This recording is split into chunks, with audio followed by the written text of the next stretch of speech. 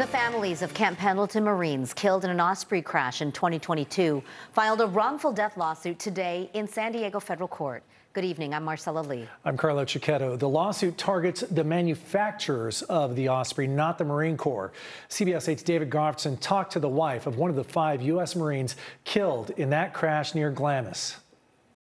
We are living with this fear hanging over us that this could happen to another family.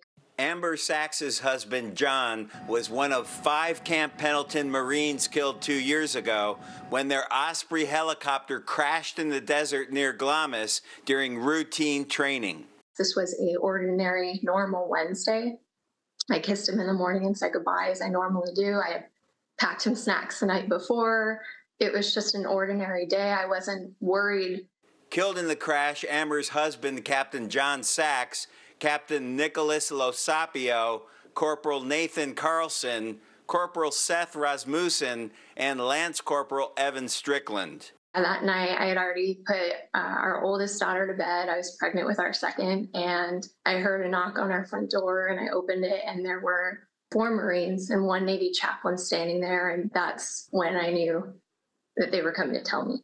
Now, the families of 4 of those Marines have filed a wrongful death lawsuit in San Diego federal court, alleging deceptive practices and systemic failures by the manufacturers of the Osprey, Bell Textron, Boeing, and Rolls-Royce. We're alleging that what caused the crash of Swift 11 was a mechanical failure. Los Angeles attorney Tim Loringer represents the families. A military investigation found the cause of the crash was clutch failure, but the root cause of the clutch problem remains unknown. We've had 2 crashes since Swift 11, Japan and also Australia. To the extent that those might have a common thread, we don't know yet, but that is too many. The manufacturers told CBS 8 they cannot comment on pending litigation. Plaintiffs are seeking unspecified monetary damages, but Amber says she's not interested in seeing the Osprey grounded.